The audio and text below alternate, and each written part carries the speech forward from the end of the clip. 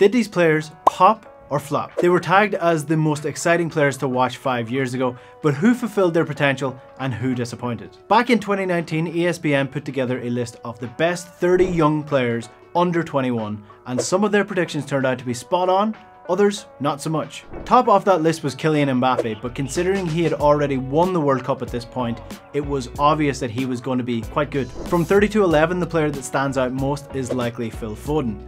Ranked behind the likes of Moise Kean and Callum Hudson-Odoi, it's fair to say that Phil Foden has over-exceeded on the expectations put on him at that time. Two notable misses in this section are Christian Pulisic and Ismail Assar. While both are decent players in their own right, Pulisic was labelled as the next Eden Hazard, which turned out to be way off.